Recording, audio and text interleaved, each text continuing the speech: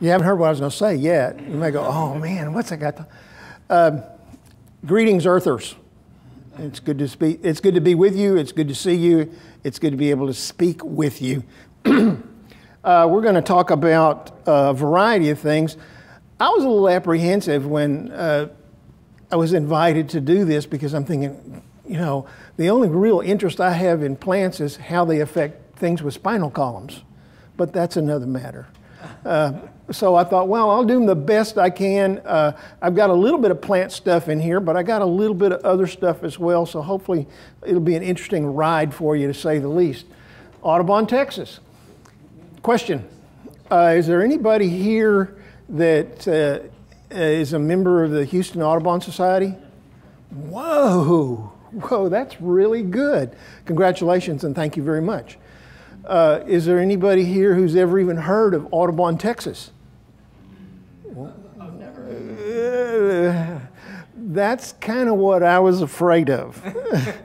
But nevertheless, it's a fact. We've been around for quite a while, for years and years and years and years, but honestly, a lot of the emphasis has been up in the Dallas-Fort Worth area. They've got some nature centers up there and so forth.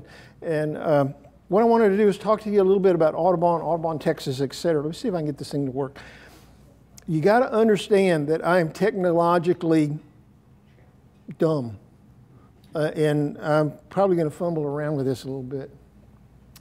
I'm going to talk to you about the Audubon, Texas Coastal Program because that's kind of what I am.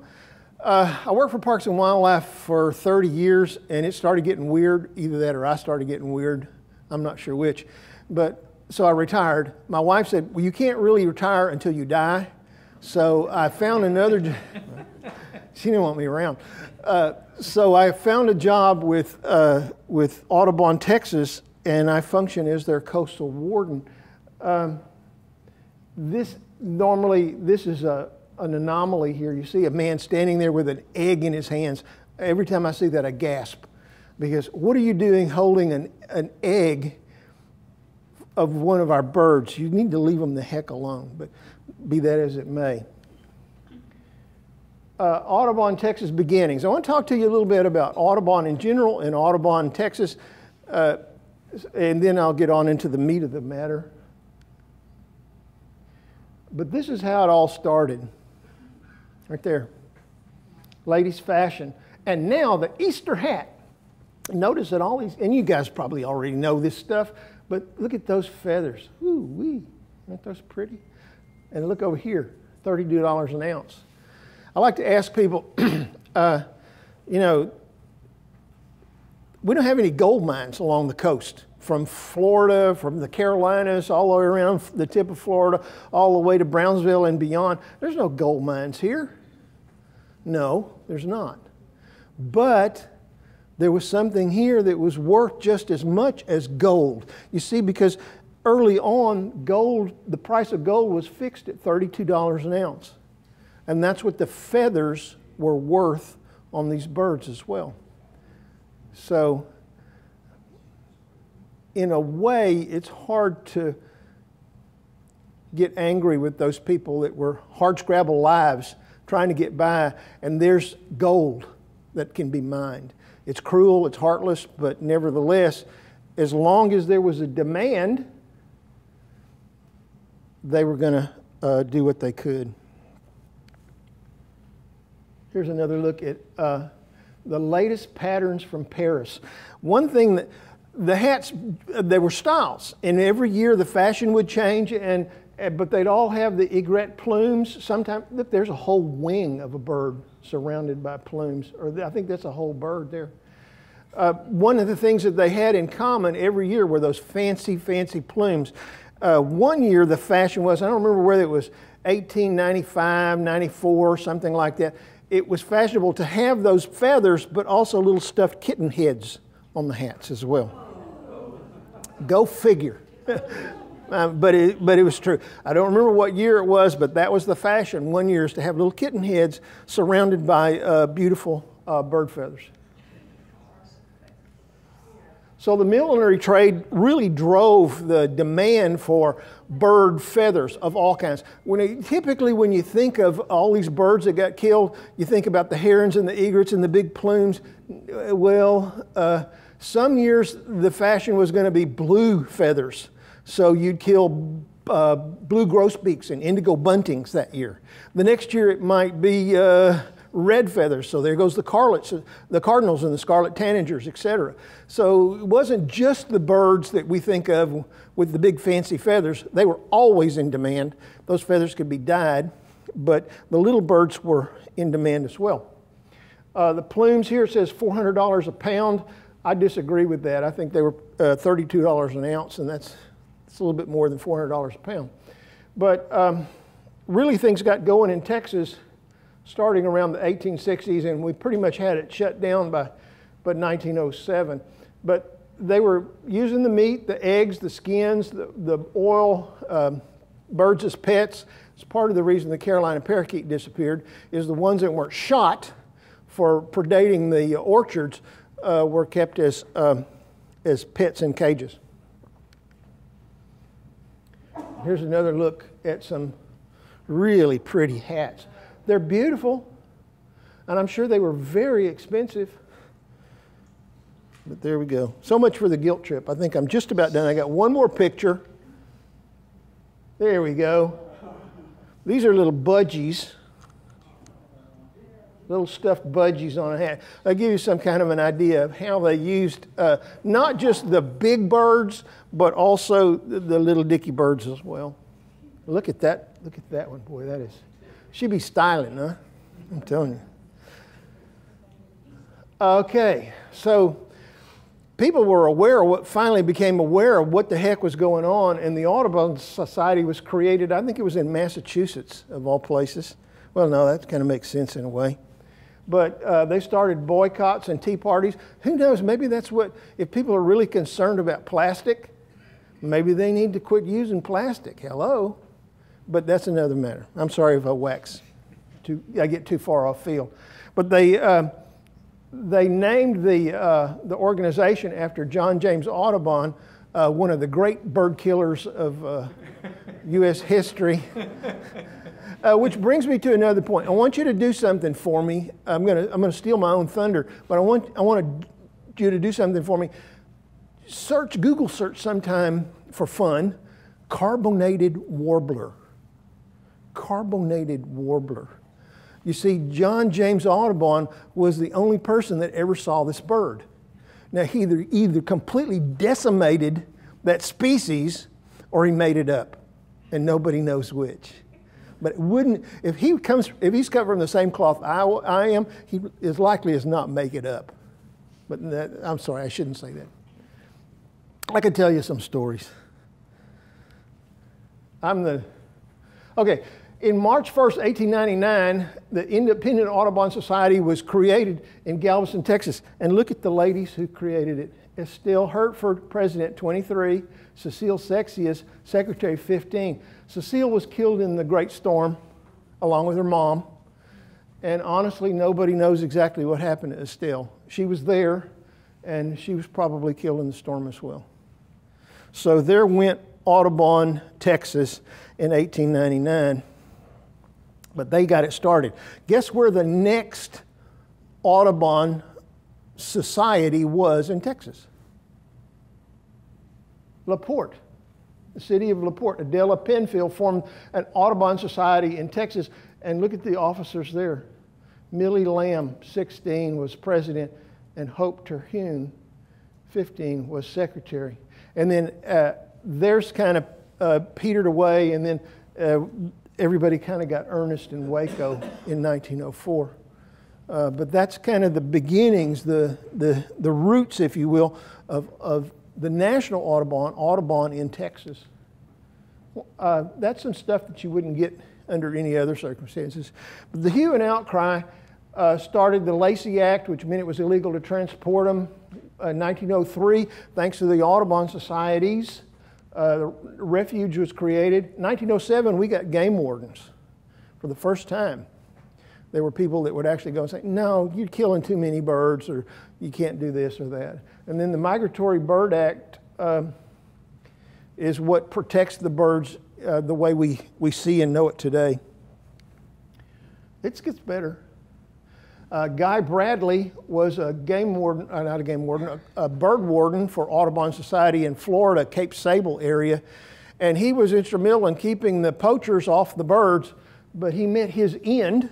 He paid the ultimate price in 1905 when Mr. Walter Smith actually killed him. And they found him 10 miles away drifting in his boat from the scene of the crime, and he'd bled to death. So he gave his life protecting birds, and something to be said for that. I'm not sure I'd go that far. Who knows? Maybe I will. But these days and times, it's not as people aren't going to go that far as taking somebody's life over protecting or taking a bird. At least I hope not. If I have to, that's where we'll go. And this is what Audubon, National Audubon Society looks like right now. All these little dots that are really kind of hard to see here. Look at California. Ooh, they're full of them. Those are all National Audubon sites. Some of them are state offices, Audubon chapters, Audubon centers, and then global sites. And over here is the Central Flyway, which is what we're in. But honestly, the Mississippi Flyway is just right next door to that, and we could probably get a lot of birds from it as well. But right here along the Texas coast is where we do our business. And this is my stomping grounds. I don't know if any of you are familiar with the Galveston area, but this is the causeway going from the mainland to the island. This is Offutt's Bayou.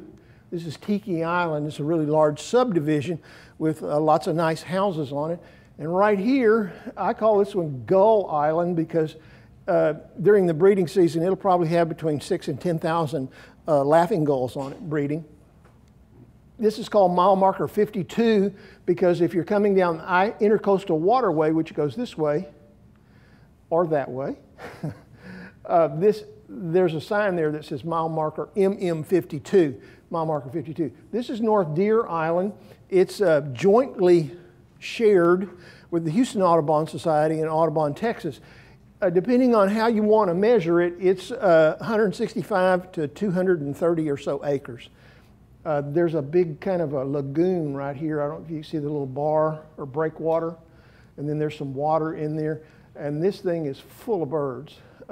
Over here is Jigsaw Island, and then over here is Struve Lucy.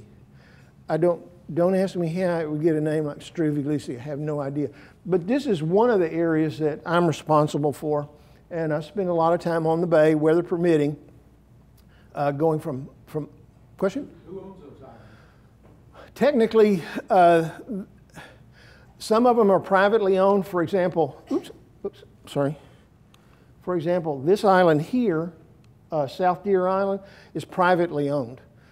These islands here are pretty much are owned or shared by the General Land Office, typically. And then what they're done is they're leased. Maybe lease is not loaned. I don't know. I don't think they pay money for us to manage these islands for them. But the GLO gives us permission to manage these islands, your General Land Office primarily. There's another location where there's one that actually belongs to Texas Parks and Wildlife, and because they're stretched so thin, we spend a lot of time helping them out. As a matter of fact, this is it right here. This is Bird Island down near San Luis Pass, where a lot of people get killed because the currents are so strange down there. This is West Bay Bird Island, and then right over here is TPWD Island, and then you have this big bank here. This summer, I went over here and was counting birds. Counting birds is a lot of fun, especially when there's hundreds, if not thousands of them. It's quite an endeavor. But I had 150 skimmers that were nesting right there on the edge of that island. And I came back 2 weeks later and saw a lady out here, right in this flat here, with her cast net. She was throwing her cast net out. And before I saw her, I went over and was saying, where'd all my skimmers go? They were nesting here. Now there's not a single skimmer there at all. Well, I'm not saying that this lady was responsible for those skimmers disappearing in the middle of nesting season, but I went over and had a chat with her and said, you know, you really shouldn't do this, and here's why, and blah, blah, blah. And it was a friendly enough session, but, you know, at the same time, I had to be a little... In the event that you ever you feel compelled to make a contact with somebody who's doing something really stupid, these are some things that you should remember. The first thing you do is don't go, what the heck do you think you're doing? Wrong. First go up and say, hi, hello, how are you? You doing okay today? Oh, by the way, did you know that what you're doing is wrong? Or what you're doing could get you in trouble? And then two things are going to happen. They're going to go, oh, no, I didn't know that. Okay, yeah, and then you've educated that person. Good on you. And then you're going to have those few that are going to say, who the hell do you think you are? Go take a flying leap. And that's when I always use the silver bullet. Well, you leave me no alternative. I'm going to have to go and report you. Now, that's all you have to say. Then you leave, and they're not going to stop the behavior while you're there. But I guarantee you, as soon as you're out of sight, they're out of there too, because they don't want to have to go through that. So there's the silver bullet. But something interesting is happening. Has anybody ever heard of climate change? Huh? Yeah? Yeah, apparently you have. Nobody said yeah, but the laugh kind of might imply that you have. We have a plant on the Texas coast that a lot of people don't realize. And that plant is called a black mangrove. A mangrove. A lot of people don't know that mangroves actually exist here in Texas. Well, the black mangrove does. It doesn't really get big like the red mangroves that we typically think of when we think of mangrove forests like you'd have in far south Florida. But the black mangrove is getting a foothold on some of these islands. The reason they're getting a foothold in these islands is there were always a few of them here and there scattered around the upper Texas coast, but the cold weather always burnt them back. So they never could really get a head of steam going. Well, guess what? This island is completely black mangrove. Texas A&M University Galveston says that within 100 years, if we proceed the way we are, I'm not trying to scare you, but in 100 years, I guess this will all be underwater anyway if you go by the climate thing. But be that as it may, in 100 years, all the salt marshes in Texas will be gone and they'll be replaced with black mangrove. So that's going to be interesting to watch, or plot, as it were. But that's black mangrove. Oh, and it's neither here nor there, but I got stuck right out there one night.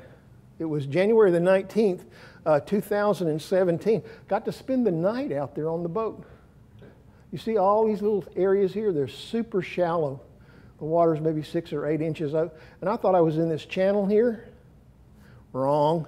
So I went to what's called plane on the boat, and I brought it up to speed so I could plane, and I ran right out into this flat in about 6 inches of water and scooted up in it about 300 yards, 300 feet, and I was stuck like Chuck. There's no way I was getting out that night. So I got to wait until the sun came up the next morning, and the tide came up as well, and I floated myself off, but it was an interesting experience. Very humbling as well. This is Rollover Pass. Rollover Pass used to have quite a few islands on it, but what happens is this is the intercoastal canal, and when the big barges come through here, they push these big wakes up against these islands, and it's eroding them pretty quickly. These islands here, right here, are primarily for what I refer to as loafing. It's where the birds they need to get away from the wife and kids, or they need to get away from the husband and the kids. So they go over to these islands and they hang out for a while. And I call it loafing. This island here is the only one that really have any birds nesting on it. Primarily they're right here.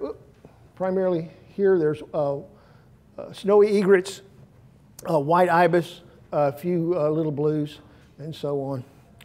But that's the only one out of all these. They're talking about plugging Rollover Pass, which means that'll be sealed off. I don't know what that's going to do. to the bird life there. It may improve it, it may not, but it's way beyond me. Way beyond me. Rollover Pass is another one of my stomping grounds. This is the Van Toon Islands. It's Vingt une, somehow it's French. It means 21. And if you count, there's not 21 islands there anymore. Originally, they were 21, and they were full of birds. Literally full of birds. This is where the rootstock for most of the roseate spoonbills that found their way into zoos around the world came from, is the Van Toon Islands in Texas. If you went to Paris and you saw a spoonbill, I'm not saying you could, but this is where they came from, Van Toon. The Van Toon Islands now are just little barren strips. The tides and the erosion has taken its toll on them. You see this island right here? That island ought to be full of birds. You can tell because of the green, it's covered in vegetation, but there's not a single bird nesting there. There's a few skimmers and terns that nest on these little barrier islands, but if we get a big blow, it swamps the islands and they're gone. And I'm wondering what's going on here. I think these birds are nesting inland, but I have yet to find out why and where. So there's another one of my stomping grounds. This is mile marker 52. It's kind of this part of it and that's part of it. And this is full of pelicans and you name it. This is a little oyster reef. It's a little tricky getting in here, to say the least, but can be done. There's North Deer Island. You can see these from the causeway, by the way. If you look over back behind Tiki Island, you'll see these guys. But you see this big lagoon here? I was out walking this area here looking at vegetation, and it was kind of early in the season before the birds really started nesting. And so I was looking for scrapes that American oyster catchers would make. They don't build a nest with vegetation. They just make a little hollow in the shells that are deposited on the side. And okay, it's North Deer Island, right? So I'm walking along and I'm kind of looking around watching for rattlesnakes because they're abundant there. And I heard this whoosh, whoosh. It's the sound that a deer makes when he gets a whiff of a human. I don't know, have you ever heard that? They get a whiff of human smell and they go, whoa, and they snort that out really quick.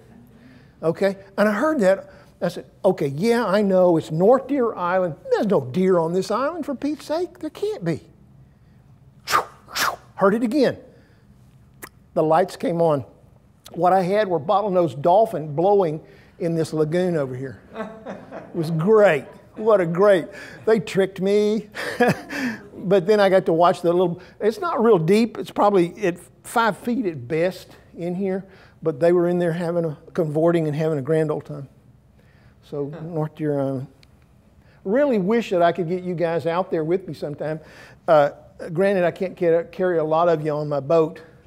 I call it the skimmer, and it can travel in about 5 or 6 inches of water. But if you ever come with me, you got to be prepared to haul off the boat and let the boat float a little bit, and we'll push it off the sandbar or off the little oyster reef that we've nudged ourselves up on, and then we pile back on the boat and we go on our merry way. But that just kind of comes with the territory. But that's my boat, and that's what I drive. I really do have some plant stuff in here, guys. I really do. Here's a look at the boat. There's in the distance there is North Deer Island, and then right over here is mile marker 52. This is the Intercoastal Waterway. I'm anchored there, and sometimes that's as close as you can get. And you have to, if you're going to get on the island, you have to kind of slide off into the water and wade to the island, and hope the boat's there when you get back. I'm just kidding. Sort of. This is mile marker 52, and this is kind of what a lot of the islands look like. You see, you got this little shell spoil here. You can see where the tides come up and up and up. The oyster catchers and some of the gulls and such are going to be nesting in these areas, but you can see if we had a big blow, they're gone. They'll have to start over if they're lucky. Right here we have some prickly pear cactus, and they're fairly abundant on a lot of these islands. The islands that have any vegetation on them at all are generally going to have prickly pear. Back here in the distance, we have red mulberry, some huisach and ratama.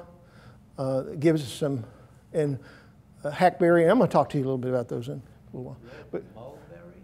I'm sorry? Mulberry? Red mulberry. Yeah.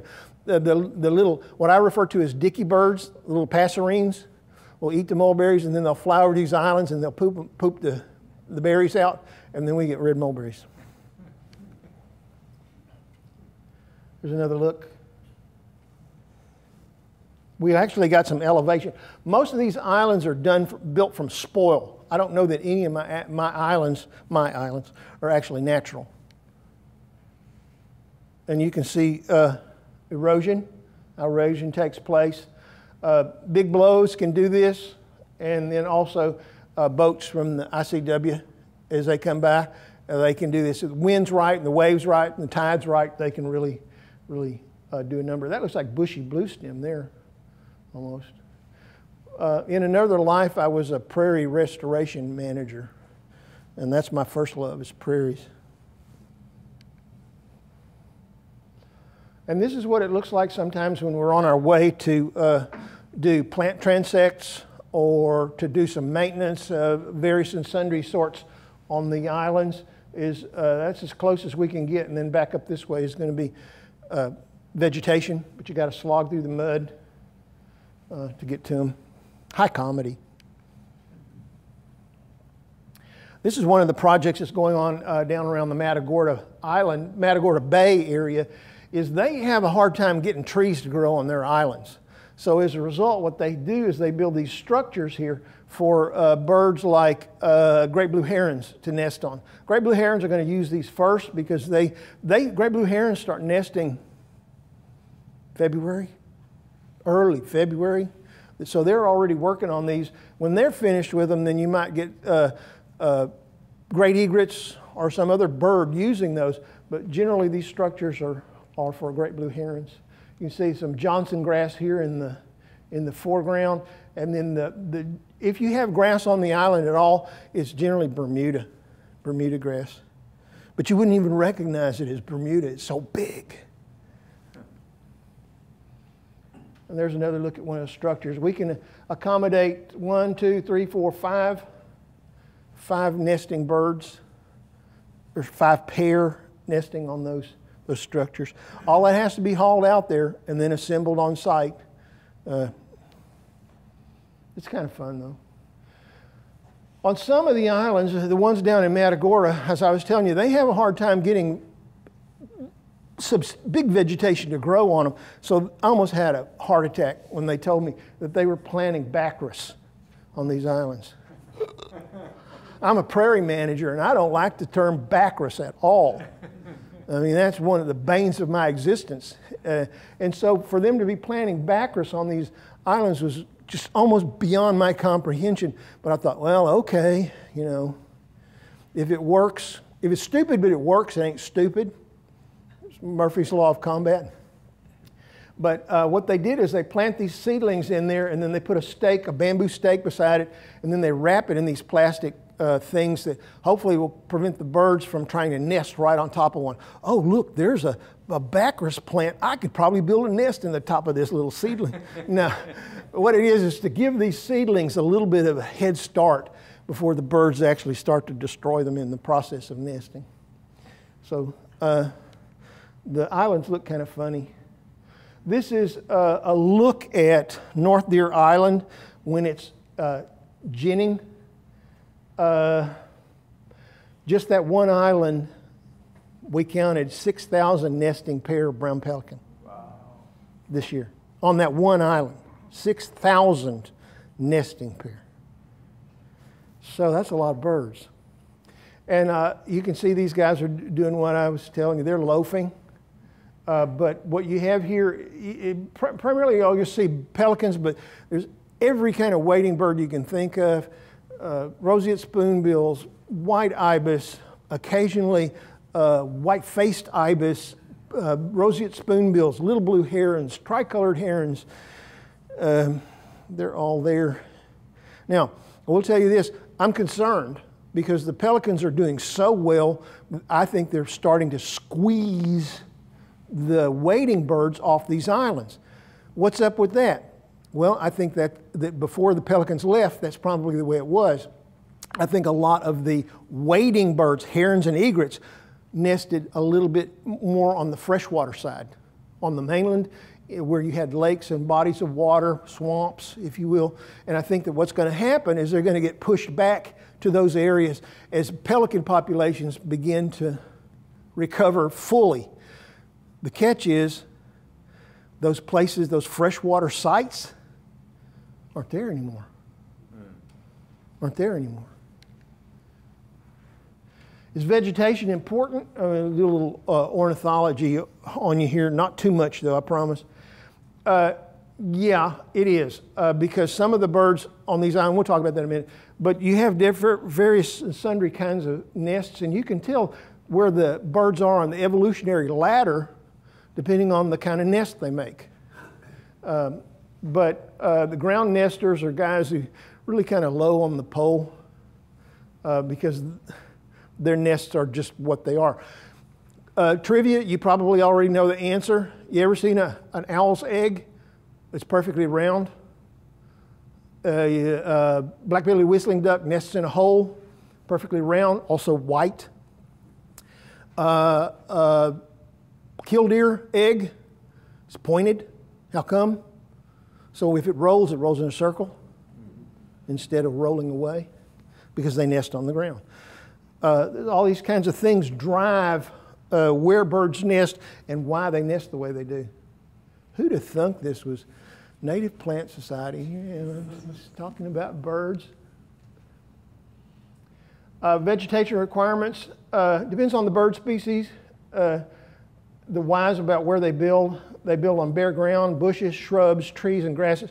Do you know the difference between a bush, a shrub, and a tree? A tree, you have to walk around. A shrub, you can step through. And a bush, you step over. Just thought you'd like to know that.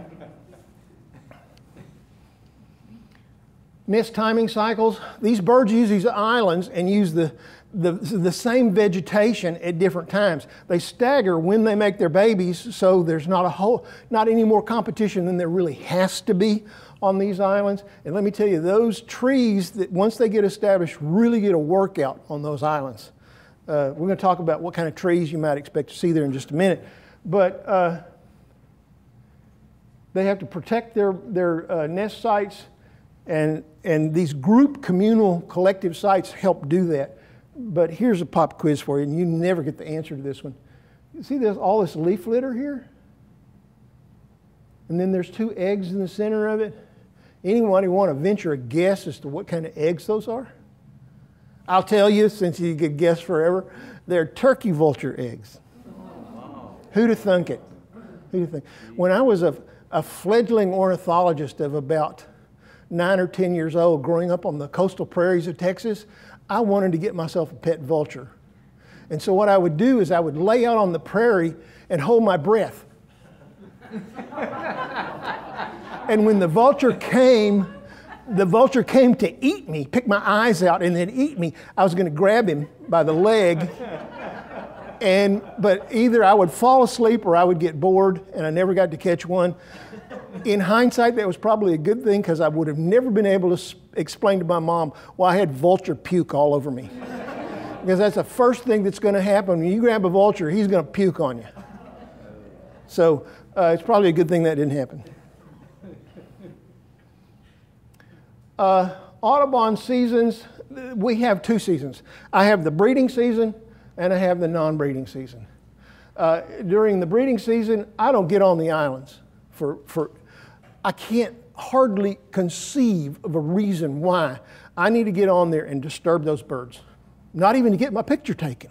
Hey, look, I'm on the island. See all these birds? Look at all these abandoned nests.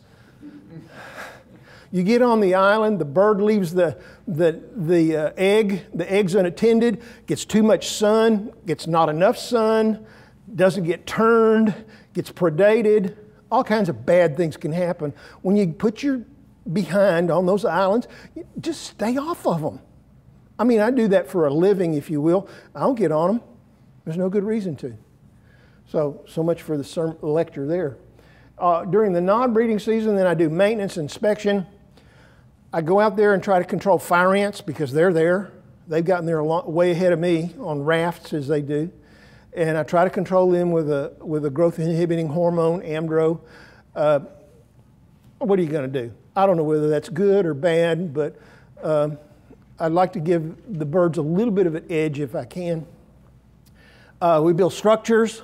We plant plants on the island in some cases, and just generally survey them.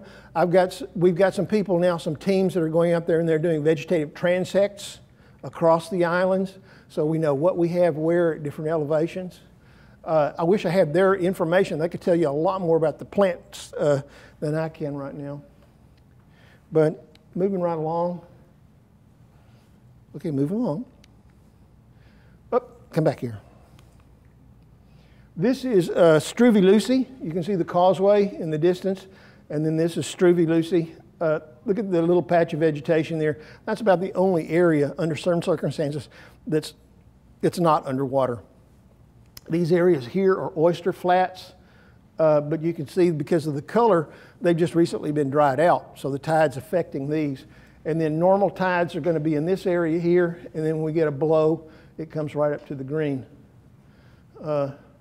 This island here is good for skimmers. They like it, and also gulls and Caspian and royal terns. Don't get any of the big waders there because they need trees and such to nest in. Some vegetation found on the nesting islands. We're going to go through. You want to do a quiz when I pop something? No, I put the names on them. Bang. I was going to say we could get you to see how you guys can identify these, but here we go. Arundinaria gigantea is the giant cane that grows along the river bottoms of Texas. If you could go back 250 years, the cane breaks were extended out probably 2 or 3 miles from the river bottoms, and they would stretch for 50 or 60 miles up and down. And what it was under the canopy of the big trees, you had this. Arundinaria. It's one of my favorite things. I love it. It's almost gone. And you go to the river bottoms now, you'll be hard pressed to find Arundinaria gigantea. I think it's 20 feet tall. But the cattle really like it. And when you run a fire through those bottoms, it burns all this down, those new shoots start coming up. It's great stuff. It goes through about a 7-year cycle. It grows by rhizomes, but about every 7 years it actually produces a seed, and then it dies. And it starts up somewhere else. Neat stuff. Found it on the islands. How in the world did it get to those islands? Washed down the rivers. Some remnant washed down the rivers and got stuck on one of my little islands. It's great. I love it. Bermuda grass. Well, not all. There's Bacchus, sage of my bane of my existence, and then there's some Bermuda grass. The birds will tear this up. I mean, okay, it's like 3 feet tall. I'm going to nest on that. I mean that's up off the ground. That's a shrub. I could walk through that. Couldn't? Yeah, I couldn't step over it. That's a shrub. Brazilian pepper. Anybody familiar with this guy? Don't be. It's bad news. It's got a foothold in Texas, and it has the potential for at least in the temperate areas, for making the Chinese tallow tree look like a piker. This one is on mile marker 52. I need to go over there and pull it up. I just haven't done it yet. Hopefully it's an accident. I'm hoping it is. Carolina wolfberry. I see these blue flowers and I don't think Carolina wolfberry because wolfberries are red. So every time I see those little pretty blue flowers on the islands, I'm going, what is that? And then I remember Carolina wolfberry. Those are edible for the birds and such. I've never tried one, but they're fairly common. You see the leaves on it are succulent in appearance. Is it exotic? It's not exotic, no. But I don't know if it's necessarily native to Texas either. But I think it might be. Dewberries, I know there's a lot of varieties of those, but That's one of the ground covers interspersed with the Bermuda grass. Weesatch, everybody knows this. Weesatch with the thorns, watch out. I had some people calling these mesquite, and I can kind of see why they could get them mixed up, but nevertheless, these are one of the trees, if you will, that get some substance to it on the islands. How they actually survive to the point where they can get some substance is beyond me. But this will be covered in birds. There'll be 25 nests in that one tree. And then after the season's over, there won't be a bit of vegetation under it because it'll all be killed by the urates that are squirted out of those little baby bird behinds. We have Iva. I think Iva's closely related to Bacchus, but it's not. The leaves kind of look like Bacchus, but they're thicker and a little more succulent in appearance. But this is what it looks like when it's flowering. And boy, doesn't that look like Bacchus to you? Yeah, it does to me too. And you know how to tell the difference between male and female Bacchus, right? The females are white and the males are yellow. So as you're driving down the highway and you see that what used to be a prairie and now is a field of Bacchus with Chinese tallow growing in it, you can pick out the males and the females. Yellow, white, white, white. Johnson grass, an invasive to say the least. It's found its way to the islands, but it's pretty much kept in check by a lot of the other things. Lantana, the birds will actually try to build nests in this. It's amazing, but they do.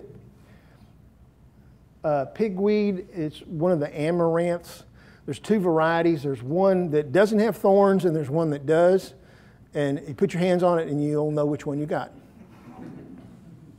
They're fairly common. These inflorescences here will get brownish black. They're a really ugly little plant.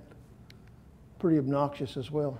Prickly pear cactus, fairly abundant on the islands. They'll build their nests right in the center of all these thorns. How they do it is beyond me. But they'll bring sticks and twigs from God knows where, and they'll pluck them in there, and they'll build nests. Have you guys ever eaten prickly pear cactus tunas? A little tricky to do, and they're full of seeds, but boy, I tell you what, on a hot summer day when you're really, really thirsty, it's better than water. Now, after you do it, your fingers are going to go, ow, ow, ow, ow, from all the little thorns. You got to peel them, because if you don't, you eat those little stickers, they'll get you. So, but be careful. But it's fun. You take a chance. Live dangerously. Oh, God, it's got me. Red mulberry. These leaves really fooled me one time. Because see, they don't look the same. You know, they get all this variation. But the mulberries will get a pretty much substantial size. And the thing is that, dang it, I wish I could go over there during the migration, the spring migration, and sit under one of those mulberry. No, sit a distance away from one of the mulberry trees and watch all the little passerines that are going to come to it, because you know they're coming. The problem is it's March, and I've got a moratorium on entering the islands from February until September, so I can't go on the islands and watch them. And I can't get close enough to really see them either. Retama, also called Palo Verde, also called Jerusalem thorn. This is a relative newcomer to this part of Texas. When I was a kid, they weren't here. They've come up from South Texas up here. And even the limbs and the bark in some cases are green. Even their tree bark photosynthesizes, for Pete's sake. They're pretty tenacious, and they have thorns as well. But these are the trees that the birds would nest in. A tree like that would probably have 15, 20 nests in it. Just beyond pecking distance. It's kind of where the... Phragmites, you guys are probably familiar with Phragmites. It's a native, but it can get out of control. It's really occupying a couple of my islands, and it's bugging me because that area could be used for something. The birds can't nest in that. You know, the big birds, the herons and the egrets can't nest in that. But I've come up with an idea, and I haven't been able to test it to fruition yet, but this is what I came up with. This is Phragmites. What I did was I pulled a bunch of them together and tied twine around it, and then I clipped the tops off and then inverted the tops and stuck them back down in. So what I'm making are these cones out of the Phragmites, in hopes that there's some maybe mid-sized wading birds that'll use those. I did a few of them last year before I got shoved off the islands, and when I came back this year so far to check on them, I can't get to them because they're covered with vines. So I have yet to discover whether that was going to work or not. But that's what I'm trying to do with the Phragmites. Other than that, I don't know what I'm going to do with it. Sea oxeye daisy is one of the flowers that blooms there. Real dry, real dry, itchy, sandpapery kind of leaves on it. And not a very attractive flowers as daisies go. Sesbania, rattlebox. There's two species of Sesbania that grow on the islands. And this is a disturbed area indicator. If you see Sesbania, like dewberries, you see those two things in an area, you pretty much bet it's been messed up somehow or another. But remember, all these are spoil islands. So what do you expect? Spartina, I'm pretty sure that's alterniflora, but I got this mental block about Spartinas. If I can get to Spartina, I'm doing well. I really am. I think this is a freshwater pond, and I think that's also one of the criteria for the birds selecting these islands, is these islands have to have a place where there's some fresh water on it, or at least brackish. And you know that Spartina has the ability to desalinate water. You guys knew that, right? Next time you go find some Spartina, and I'm not sure which one it is, I think it's alterniflora, look at the leaves on it and you'll see these little white crystals. Those little white crystals are salt. You can taste them. No, yeah, you can really taste, and you can actually taste the salt. And it's been pushed out of those leaves. So they're desalinating the water. It's really cool. At least I think so. Sugar hackberry. There's the bark on one of the hackberry trees. That's really a bit exaggerated, but there's also the berries. You guys ever eaten the sugar hackberries? Probably growing all over Houston. See those little red berries when they get nice and dark? Grab one, and they're almost all seed. They have a real thin little skin on them. What you do is you eat the skin, and the skin's going to be really sweet. Well, depends on the berry, but they're going to be sweet, and then you spit the seed out. Now, if you're a raccoon, what you do is you eat them all, and then you poop them out later. And you'll see those little piles of yellow seeds. Yeah, look at a raccoon scat there. Well, they've been eating sugar hackberries. And I'm thinking, oh, does that look like a pear tree to you? Doesn't have a partridge in it, but does that look like a pear tree? I'm almost certain on one of my islands I have a pear tree. Now, how in the world did it get there? I don't have a clue, but I'm going to find out if it is indeed a pear one of these years. Oh, okay, that's pretty close to the last slide. And what I was going to do is I was going to invite you to join us. I know you probably got a million irons in the fire, but if you're at all interested, you can find us at TERN. That means Texas Estuarine Resource Network. And that's what we call our volunteers. They're TERNs. And they come and they help us. This is what they do. Bird surveys, patrolling, monitoring bird populations. That's with me on the boat. And then sometimes some freshwater areas. Restoring bird sanctuaries, litter removal. Boy, we got a lot of that to do. Invasive species control, planting shrubs, public outreach events, education for school kids and seniors, collecting valuable data, and so on and so on. And way down here in fine print is Carrie Howard, and she can be reached if you're at all interested in coming and playing with us. The thing about coming with me is that it's a hit or miss. It's kind of like being a fireman. You never know when the bell's going to go off. If the weather ain't right, I ain't going. If the weather changes and gets bad, I ain't going. Okay, I've been there, done that, and it ain't worth it. So that's all I got. I think I have one more slide. This says, thank you for listening to me. I've tried to put a little bit of plant stuff in there. Thank you very much. Thank you very much.